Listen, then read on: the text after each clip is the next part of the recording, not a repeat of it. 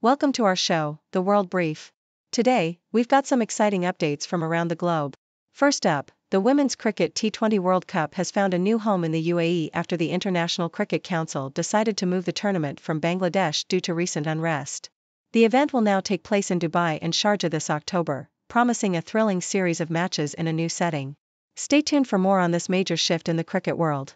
In automotive news, Tesla is riding high as the European Union has significantly reduced tariffs on its China-made vehicles.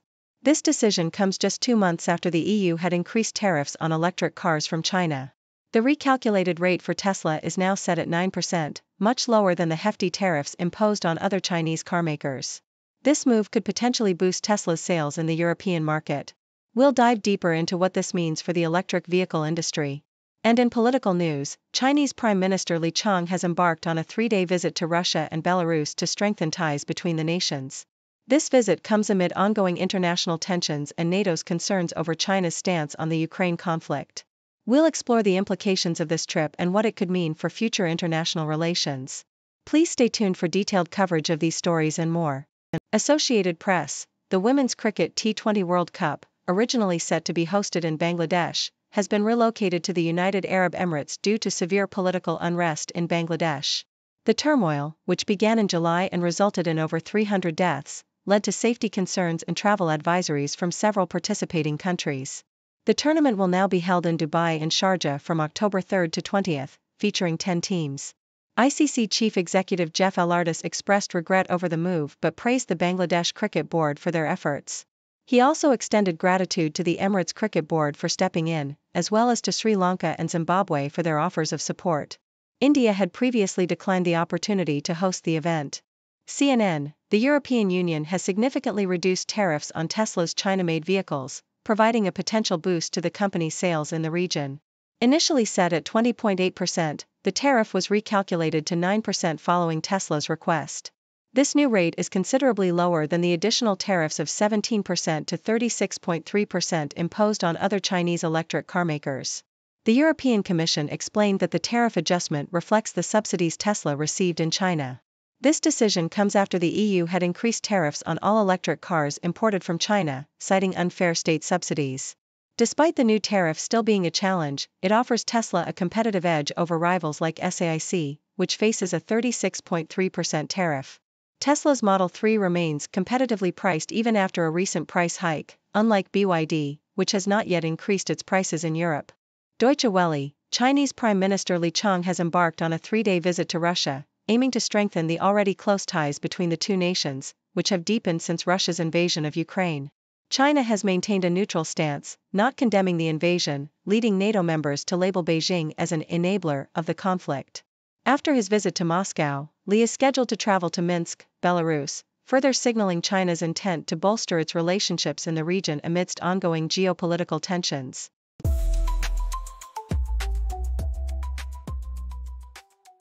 South China Morning Post, the F&B industry has been rapidly evolving, driven by technological advancements, particularly cloud-enabled solutions that have revolutionized business models. Maxim's Group, a major F&B conglomerate in Hong Kong, has leveraged Amazon Web Services, AWS, to enhance mobile solutions, enabling contactless experiences and on-demand delivery across Hong Kong, mainland China, and Southeast Asia. By utilizing AI and big data analytics, Maxim's has personalized the user experience, boosting sales by 30 to 50%. AWS cloud infrastructure has also facilitated real-time inventory management and robust cybersecurity, ensuring seamless operations and data protection. Cloud technology has not only streamlined workflows but also enabled scalable business expansion, as seen with Genki Sushi's self-service ordering system. Maxim's Group's partnership with AWS underscores the critical role of cloud solutions in driving innovation and growth in the F&B sector. South China Morning Post, Chinese President Xi Jinping lauded the nation's Olympic athletes for their exceptional performance at the Paris Games, where China won 40 gold medals, matching the United States. She praised athletes like Pan Zhanle and Quan Hongchan, emphasizing their sportsmanship and integrity amidst doping controversies. The athletes' achievements were seen as a testament to China's growing sports prowess and national strength. She highlighted the importance of maintaining humility and striving for further success, particularly with the upcoming 2028 Los Angeles Games. He also stressed the integration of national fitness and health initiatives to foster greater athletic glory. The event, attended by notable athletes and officials, underscored China's commitment to sports development as a reflection of its modern achievements and international standing. Foreign policy. The role of nuclear weapons has intensified since the end of the Cold War, with nations modernizing their arsenals and engaging in strategic posturing. Despite the grim outlook on nuclear disarmament, a promising approach to mitigating nuclear risks lies in the adoption of a no first use policy. China has long upheld this stance, pledging not to use nuclear weapons first under any circumstances. While skepticism remains about the credibility of such pledges, particularly in scenarios involving Taiwan, China's growing strength supports its adherence to this policy. The United States, though not formally committed to no first use, has a nuclear posture that aligns closely with this principle. Achieving a no first use agreement among nuclear powers, particularly between the US and China, could significantly reduce nuclear escalation risks. Historical precedents, like the 1998 China-US detargeting agreement, suggest that diplomatic efforts can lead to meaningful steps toward nuclear restraint.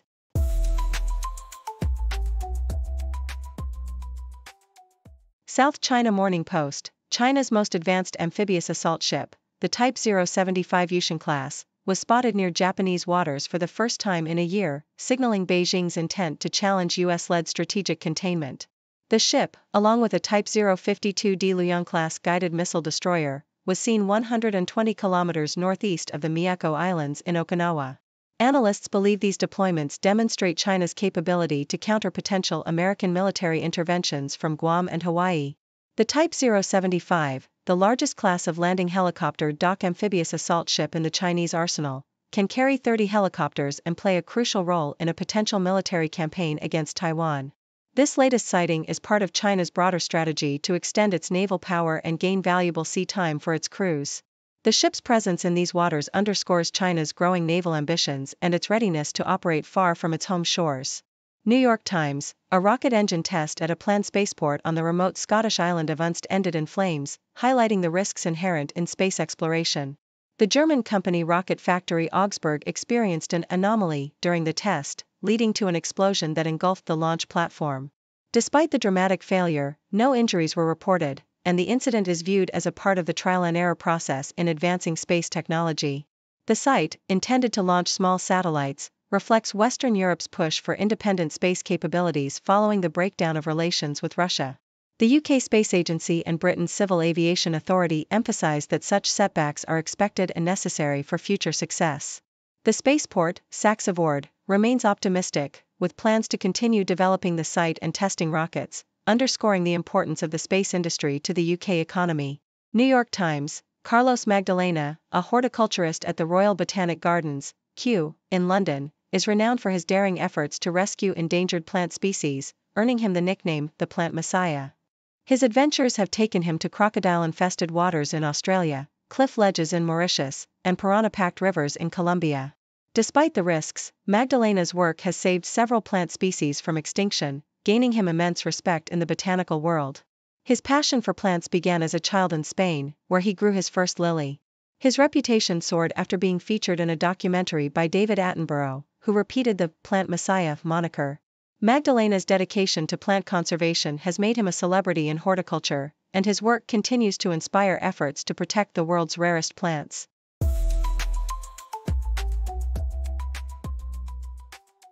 New York Times. A Mediterranean cruise aboard the superyacht Bayesian turned tragic for British tech mogul Mike Lynch and his guests when the 180-foot vessel sank off the coast of Sicily during a violent storm. Of the 22 passengers, 15 were rescued, 1 body was recovered, and 6, including Lynch, remain missing.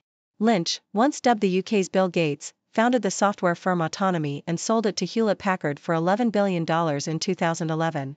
This sale led to a decade-long legal battle, with Lynch facing fraud charges in the US before being acquitted earlier this year.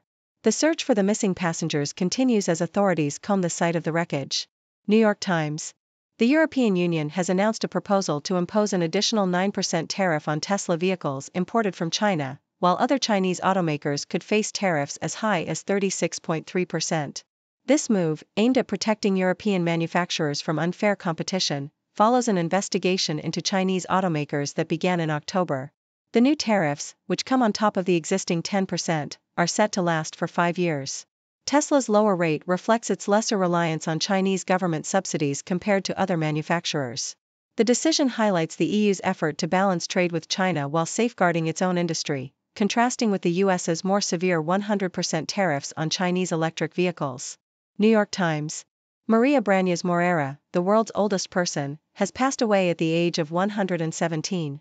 Born in San Francisco in 1907, Ms. Morera lived through significant historical events, including the Spanish Civil War and both World Wars.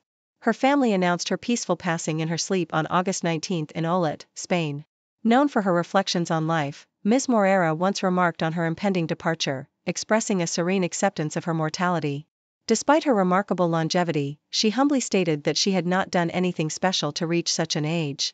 Her life story, marked by resilience and historical witness, leaves a lasting legacy.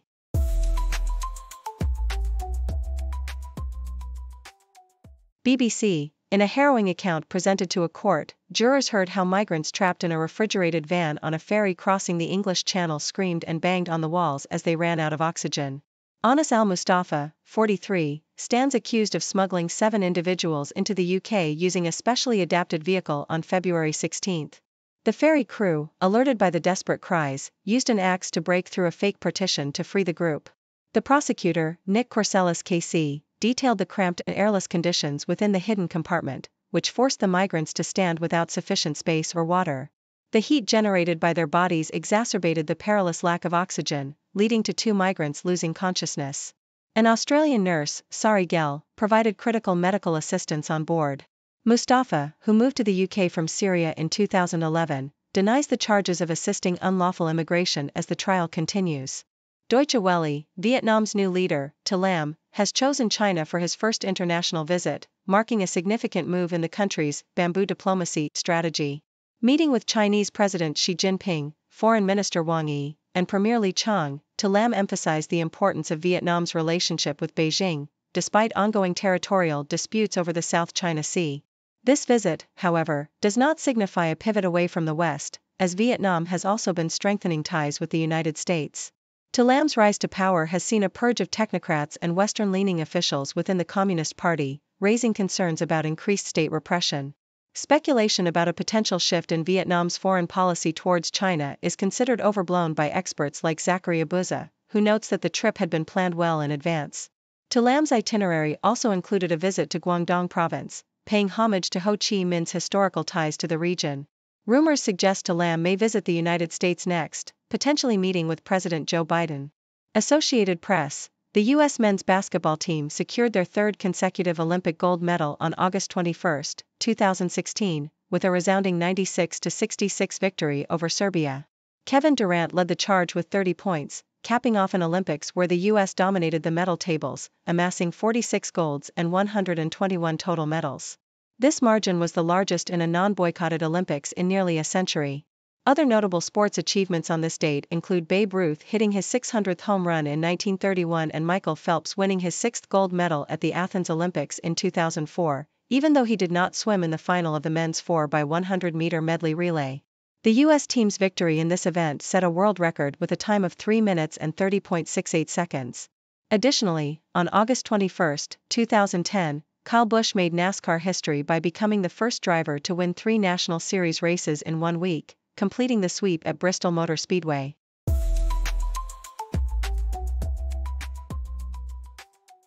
Thank you for tuning in. The content above showcases the latest briefing reports and analytical synopses, thoughtfully curated by the 6Do team. These insights stem from a wide array of reputable media outlets, think tanks, government sources, and specialized experts worldwide. We encourage you to explore these sources for a comprehensive perspective. Keep in mind that while the content may not always align with the official standpoint of 6Do Brief, it's not meant to be taken as absolute directives for decision-making. Comprising seasoned media professionals, learned scholars, and accomplished scientists, the 6Do team embodies a trailblazing, fully independent media entity. To customize 6Do Brief to meet your professional needs, you have the option to subscribe to a diverse array of briefings on our website, 6dobrief.com. Regardless of your location, you can conveniently receive 6Do Brief via email.